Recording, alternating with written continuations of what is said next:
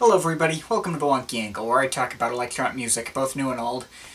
And today it's time for album number 9 from Kraftwerk, Electric Café, or Techno Pop, depending on which version you have. Okay, it's time for a bit of a time skip. Kraftwerk had released 5 albums in a row that were super ahead of their time and continually topping themselves technologically. And they followed with what might arguably be their most influential album, Computer World, with a hiatus. Album 9, Electric Café, wasn't released until 5 years later, and aside from the Tour de France single, they basically just went quiet that whole time. It was kind of weird that they had gone silent at this particular time because it was the 80s. This was the era that Kraftwerk defined.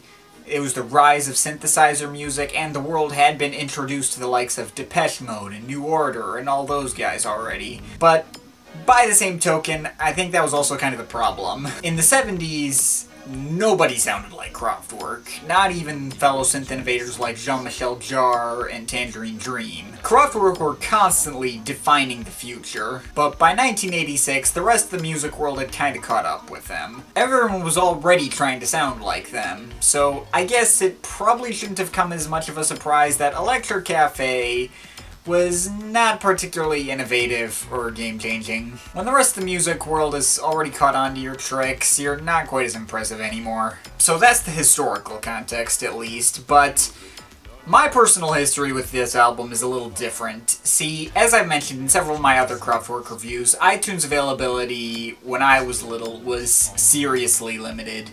But Electric Café was always there. It, along with Computer World, was the only album from Kraftwerk in which I'd heard everything from prior to hearing any remade versions. I'd already heard the whole thing before I was done with 6th grade, and I had no idea what the historical context was. I was just curious why no one seemed to like this album as much as some of their other ones. Point is, I have a built-in nostalgia factor for this one and personal enjoyment, so I was automatically inclined to give this one a pass and be nicer to it than most. I mean, it did get played a lot in my middle school days, too, but I also had a longer time away from it to let it, to let the overplay wear off. And going back into it, while I was initially unimpressed, no, I still think this album is better than most people give it credit for. Now, yeah, I did say it was a letdown initially, and I think the main problem is that this might be the only Kraftwerk album to kinda screw up its opening. Boing Boom Chuck, I want to make it clear, is not a bad track at all. I rarely skip over it, and it has benefited enormously from being the intro to Music Non-Stop and later remade versions of this track.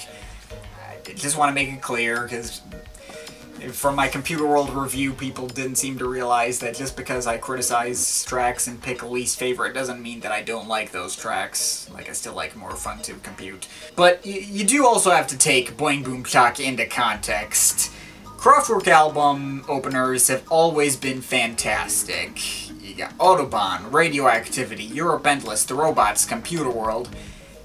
These are all amazing tracks that really hook you into the album you're about to listen to, or in Autobahn's case, be the main reason you're listening to the album in the first place. Hell, even in their early days, on their first 2 albums, the first track was also easily the best one, and on Ralph and Florian, well, okay, it might not be an amazing opener, but it did definitely hook you in. Boing Boom Chuck, though, again, this is a good song, but it's just kind of silly.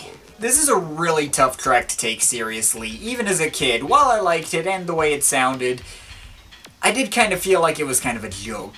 Yeah, I mean, it sounds cool and it's catchy, but you do still have to take into account the fact that you're starting out an album which broke a hiatus from several legendary albums with a track that's mostly a computerized voice repeatedly reading off German Batman sound effects. Boing, boom, chuck, ping, boing, boom, chuck, ping. Also with a kind of mediocre synth melody thrown in certain parts that I'm not crazy about. I mean, I'm not gonna pretend like Electric Café is a particularly serious album, it's really not, but the rest of this album isn't this silly.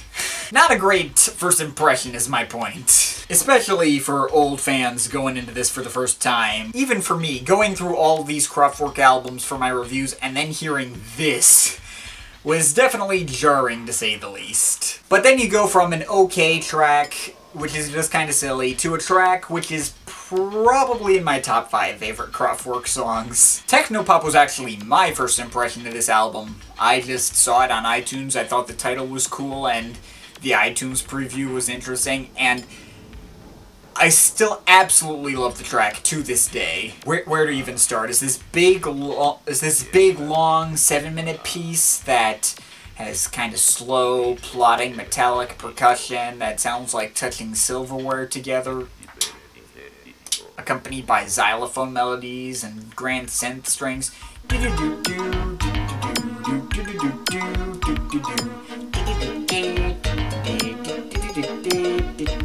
And as the lyrics themselves say, industrial rhythms all around.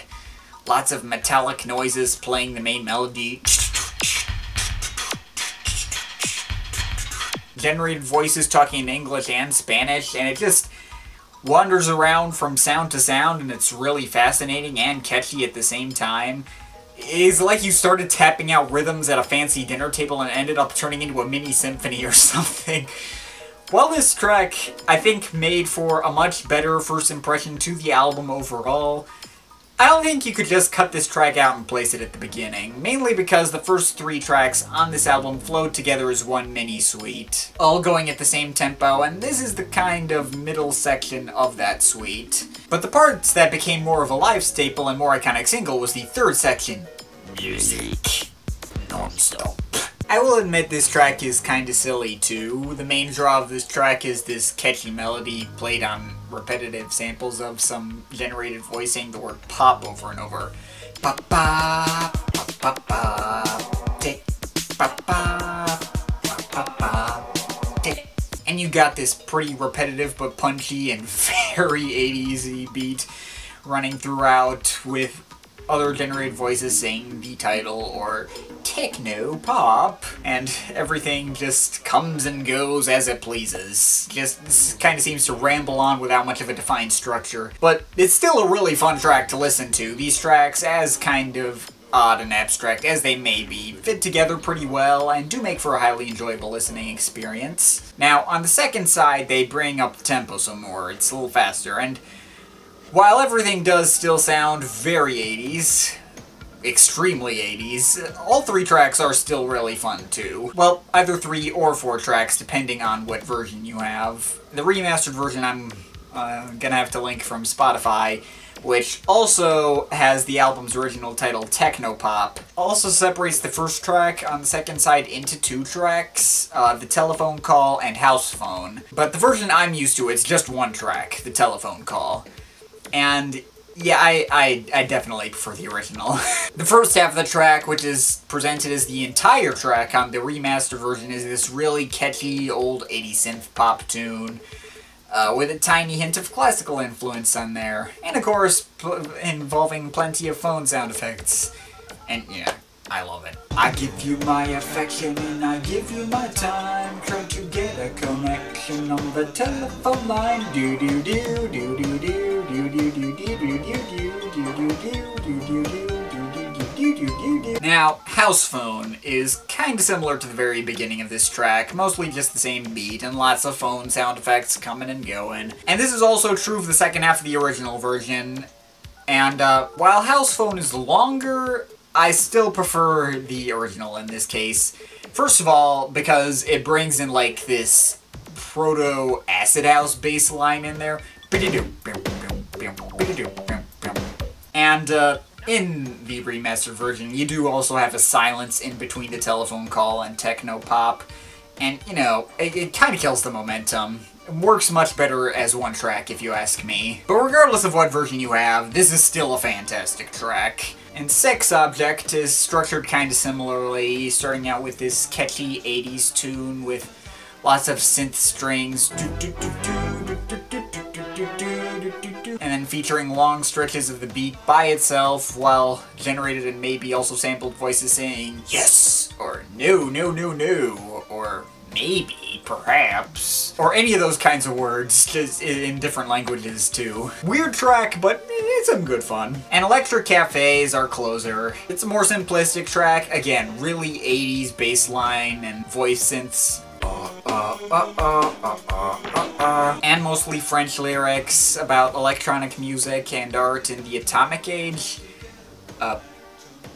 Cold War hadn't quite ended yet, I guess. But I like its dark and foreboding sound and the vocoders that say the title. Electric Café.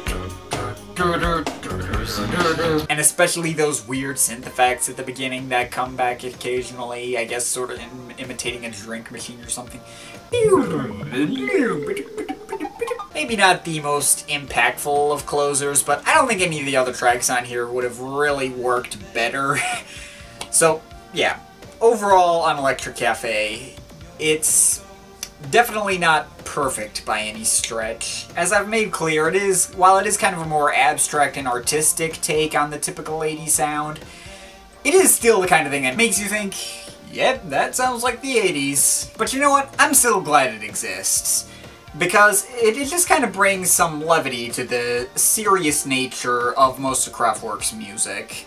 This is not a particularly deep album, but I like having this one Kraftwerk album where you don't really have to think hard about any overarching concepts or being way ahead of its time. It's just an album that sounds great and is a lot of fun to listen to. I know it was probably a disappointment to most fans at the time, but I sure didn't know any better as a 6th grader. I just thought it sounded really cool. I even did a little music session the following summer inspired by it, but nobody cares. But the point is, I think Electric Café, while not the kind of thing that you can say, oh, this is objectively a classic album and that changed everything, I still place it as one of my favorite albums from Kraftwerk. I still recommend it to any fans of the band if they haven't heard it already, and it's an underrated gem if you ask me.